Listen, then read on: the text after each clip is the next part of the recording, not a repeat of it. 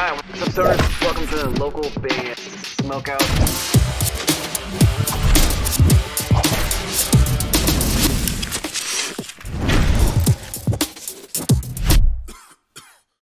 Oh, there we go. Your mic's in the building. Give me a hell yeah.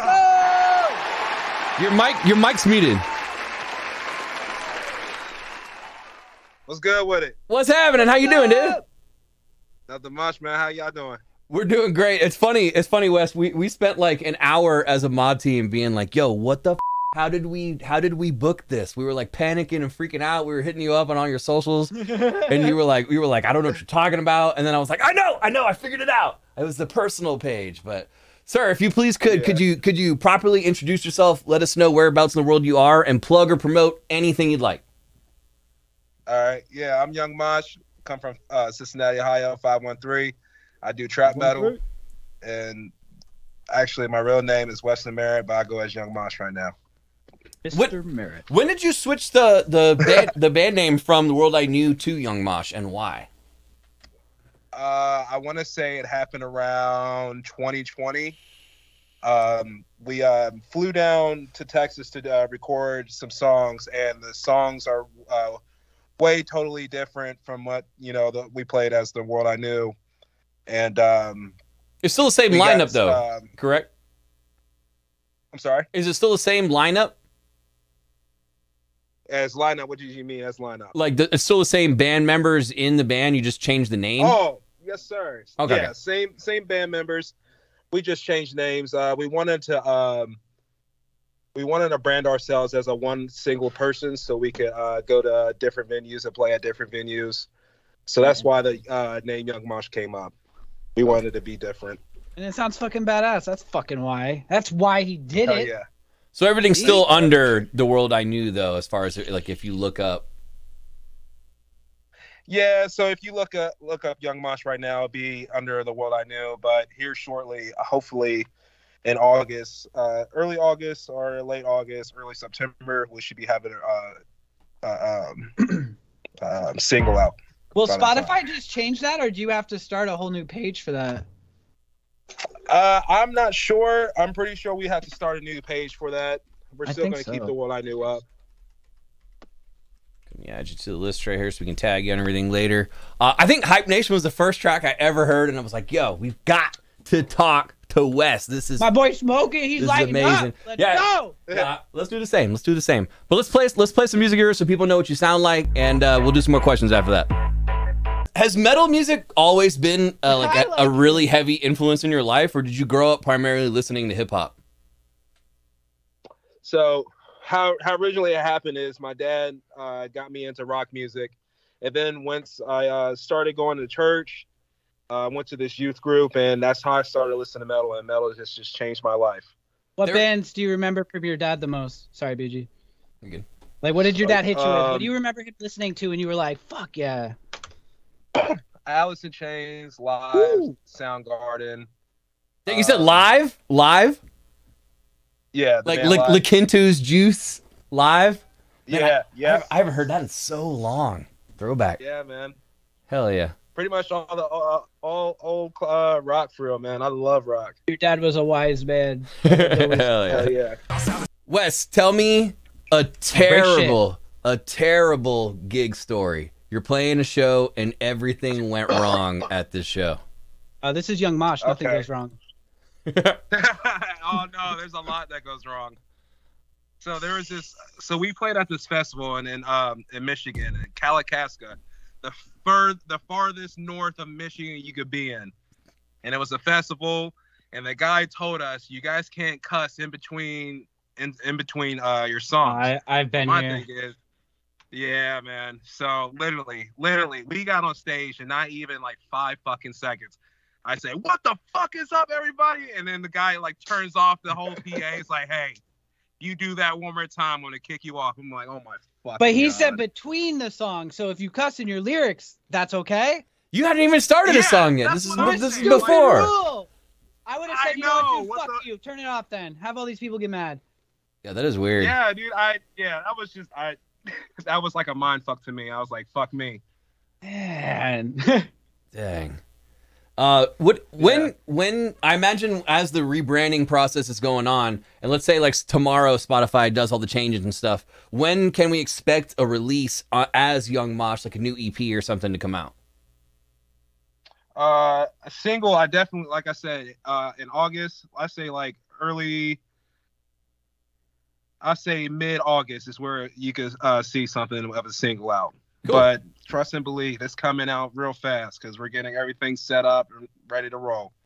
Any friends from other bands as far as collabs involved in any of the music that you guys are writing right now, or is that just something you can't talk about? You can't talk about right now. No, you better talk I don't right think now, I can bro. talk about You could that say right now, yes, yeah. but not Hit that tell button us 2 more who times it and is. Blame it on the weed.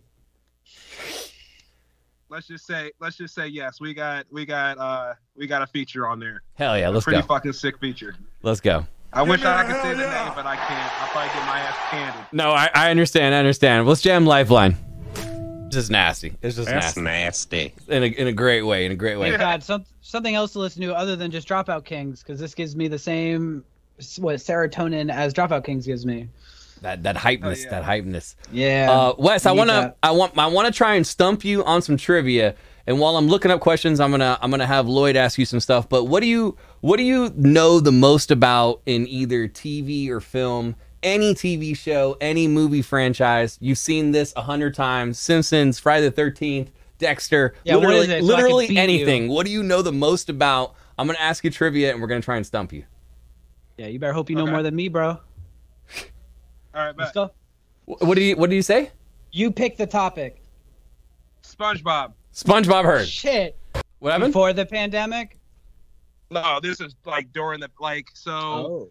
that day when we were filming, we were driving back listening to Dwayne's first press about the pandemic that everybody's got to stay home. So yeah, that day was pretty scary and wild. Man, pandemic.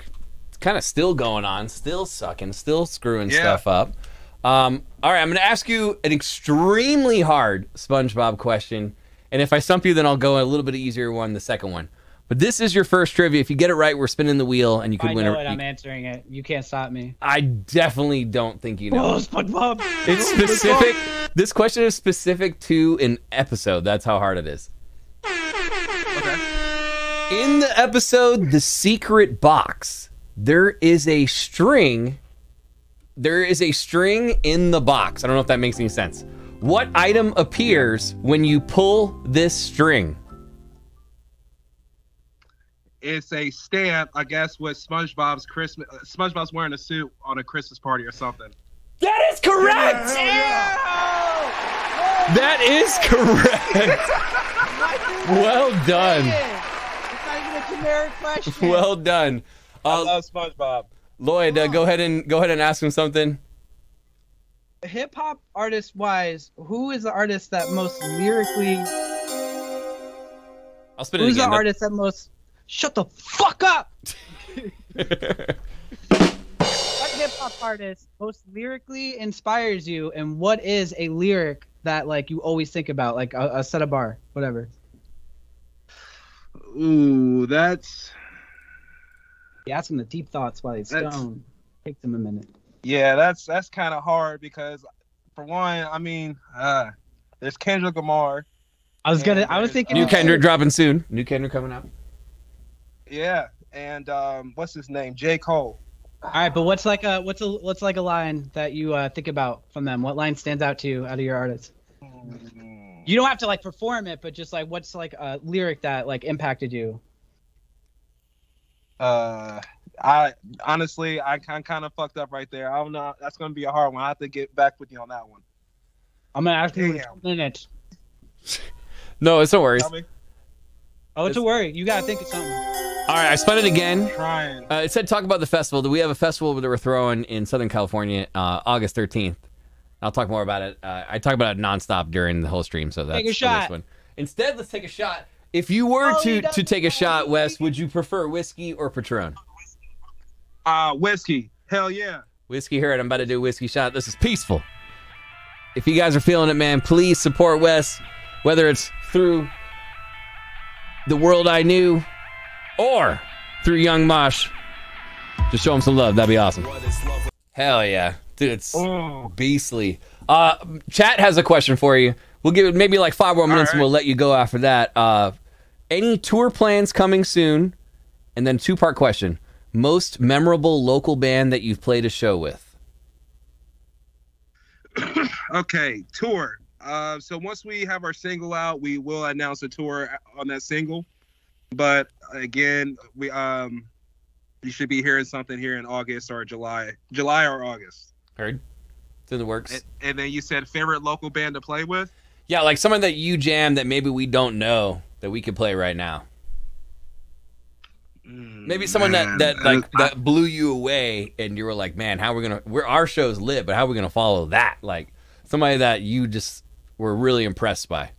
What if they're the most lit? Man, what if this is alpha? These are the alphas, dude. Who's more lit? There's a lot of great fucking talent out there, man. I'm not gonna lie. Damn. Man. I'll give you a second to think about it. Who does your audio recordings? Our audio recordings? Yeah, who do you go to do all their production? Okay, so we with the world I knew, we went to a guy named his name is Brandon, and I forgot his last name, but his name is Brandon. He's a guitarist for Sink the Ship. Have you guys heard of Sink the Ship before? Of course. Yeah, that sounds really familiar. Yeah. So Brandon, one of the guitarists from Sink the Ship, he has done Peaceful, I do believe, and Hype Nation. And then let's see, the older ones, I guess. Yeah. So pretty much Hype Nation and Peaceful. That's what Brandon has done for us. Chat saying that we should. If you guys notice. I don't know if you guys have saw, but we hit 1 million streams on Hype Nation. Let's go. Yeah. Unfortunately, we can't post that on Young Mosh just because it's the world I knew. But I was gonna post it on my page here soon. Yeah, so I figure I'll let you guys know. Let everybody know. I think we should hit it. I see it. Way back. See you later. Yeah. That means we believe in you, dude, and we think it's gonna work, and you'll be all right. You're gonna be all right in the music industry. Just keep at it. Chat's saying that we should play Enox as a band that maybe you could have name dropped. I was just gonna say Enox, Revenant, and pretty much everybody from the local scene from Cincinnati. How was that tour? Hanging out with Enox on that tour. Enox tour was amazing. Any like amazing, really funny wild story that you can throw to us?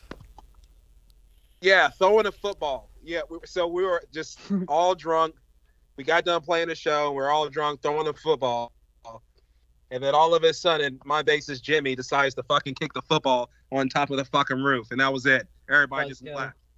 Dang, it was so funny when he ruined the party, dude. Yeah, that is not party. Jimmy, come on. Let's jam Enox, and we'll have like 1 or 2 more questions for you, and then we'll let you go, dude. Hell yeah, Enox. What do you think, Lloyd? I'm blown away. I totally. We haven't hit that button in so long, bro. Yeah. Good stuff. Final questions. What's one last question you'd like to ask, Lloyd? If you're about to play like the biggest show ever, or just if you're just about to headline a show, what are you doing to prepare yourself before you do that? For your crowd. Smoke weed. Smoke weed. I meant musically. I meant musically as an artist. What are you doing to warm up? Can't argue that. I mean, musically, just do some vocal screams. Just coach myself, not pushing it, but just warming up my throat. No homo. You do all your Gotcha. A little like Melissa Cross techniques and stuff. Oh yeah, definitely. My final question for you, sir. There you go. Yeah. Gotcha. Final question for you. I'll repeat. Is what is a piece of advice that you were told about your music career that completely changed everything, or a terrible mistake you made early in your music career that you don't want any band to make?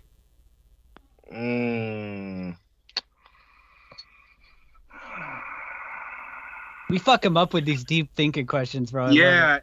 Well, I guess you could say that if someone comes in your life and tells you, "Hey, change this," if it actually works, stay with it. But if you just want to be a douchebag and just be like, "No, I want to do this way," but you know it's not working, then that's on you. But like seriously, there really is people out there that's trying to help you to get where you want to be, and that comes with Young Mosh, changing our name, because somebody said that if you change your name, I'm pretty sure you guys can get into more venues or do more things. What was his reasoning behind that? I mean, I get it, but did he have a specific reasoning of why the World I Knew as a name hurt you versus Young Mosh? I'm just curious, like his exact wording. Because because people, he says that when people are at festivals, they're gonna be like, "Whoa, what was the name of that band?" And he says 9 times out of 10 they're gonna get it wrong. So you want a name that could be memorized instead of, you have like the word alive, then you have like the World I Knew. So you see how that can get like hit them, burn like stars. I get it. Yeah. Easy, just boom. Makes sense. Wes, we appreciate you hanging out with us, dude. Thank you so much, man. Enjoy the rest of your day. I got a question for you guys. What's up? What's your guys' favorite band of all time? All time. Your favorite go-to. Like I want these guys tattooed on me. Okay, so this is easy for me. It's tied between 3 bands, if that's okay. Okay, that's cool. Okay, Circa Survive is the album I played. Circa Survive's first album, Juturna, is the album I've played more than any other album in my entire life. Paul McCartney is my personal idol. I have Paul McCartney ink on my hand right here. It says all you need is love, blah, blah. So the Beatles for sure. And then Led Zeppelin would be my third. Those are my 3 all time. All right. Okay. So the first 2 the second 2 kind of make sense. Circa's the kicker. I love post-hardcore and metalcore and stuff like that. So fucking what's up, Chiodos? All the World's a Stage will always impact me. Issues with Tyler Carter, I listen to every day and practice to. And motherfucking Queen. Hell yeah. Hell yeah. Freddie Mercury all day. Hell yeah, dude. I'm assuming you saw the movie. Oh, absolutely. Yeah, it was fantastic. I haven't even seen the movie yet, to be honest. Oh, with you. get on that. It does it justice. Yeah, you should watch it. You'll see why it won awards. Like he nailed it as far as spot on, like being Freddie. Bet. I'll definitely check it out. Hell yeah. Thank you, dude. We look forward to the single dropping out in August and hopefully that tour announcement and the feature announcement and all that good stuff. But please don't be a stranger, sir. You're welcome back anytime. And we'll keep playing your music and hopefully, I mean, not hopefully, but we know it's a matter of time. You're going to be everywhere, brother. So just make sure you hit New York and California on the way so we can catch the show. Hurry up and don't fucking forget us either. Yeah, thank you guys so much for having me on here. Thank you, man. Young Mosh! Give me a hell yeah! Cheers, man. I like him. Hey, peace out, guys. Bye. Wubba lubba dub dub.